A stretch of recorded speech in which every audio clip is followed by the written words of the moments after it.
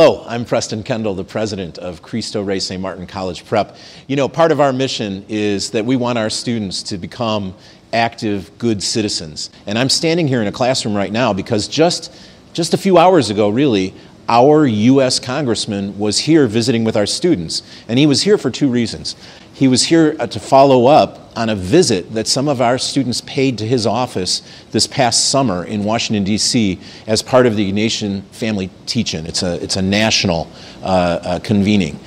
He's also here to talk to our AP U.S. government students. And they had some pretty incredible questions. Take a look. Good morning. My name is Leonard Hardell, and recently in class we've been learning about the idea of gerrymandering. So in saying this, in what ways has gerrymandering complicated your work in Congress? The answer that the Congressman gave me was very kind of down to earth and very something like me as a student could understand. It didn't feel very scripted, and it was more came from experience of him working as a politician.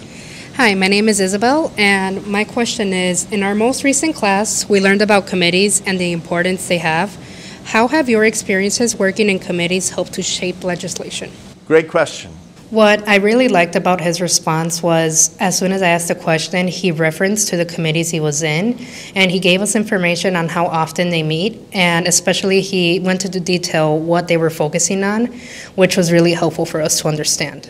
Besides voting, what do you feel are the most effective ways that citizens can affect policy decisions? Oh, great question. He was able to explain how we can affect policy in higher level government, but especially at our local level of government, where we might have a little bit more influence. My question is, in what ways does House leadership affect policy, especially within your party, and how do you balance the interests of your constituents with your party's agenda?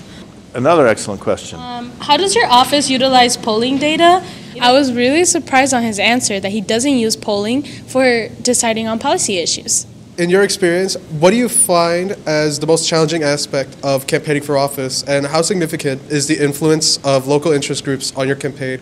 One of the things that I feel like was special about this event was the fact that we got to learn the personal experience of someone in this position. That's not necessarily something that you get from a normal class or a normal AP class or anything like that. You know, I have to tell you, I spoke to the congressman after the students peppered him with all these questions and asked him how it went. And he said, Preston, your students weren't just good.